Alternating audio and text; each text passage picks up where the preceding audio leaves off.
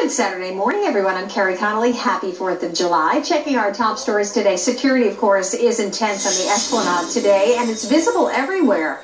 In fact, some veteran concertgoers say it's been tighter than they've seen in years. ISIS has called for attacks here in the United States, but officials stress there is no credible threat to Boston.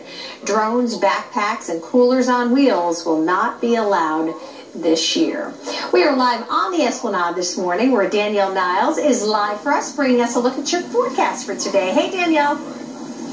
Hey, good morning, Carrie. Great to be with you on this Independence Day. We're live here in front of the Charles River, and it doesn't have a look like yesterday. The clouds have rolled in, but it's quite comfortable out here, and temperatures will manage to sneak up into the lower 70s. So let's take you through the hour-by-hour forecast so we can plan your day out. Temperatures will continue to gradually rise, and the skies will stay mostly cloudy through the day today. Showers we're tracking to the west should tend to weaken as they press east. So yes, there will be a threat for a passing shower, but it's not going to ruin your day. Through early to mid-afternoon, that skies partially clear out this evening as temperatures fall back into the 60s. So your hour-by-hour forecast for the Boston Pops tonight falling into the mid-60s by the time we get to 11 p.m. So we'll be with you every step of the way. Hat shell right in front of me. It's a beautiful start out here. We'll have another update for you coming up in 30 minutes. Happy 4th, everyone.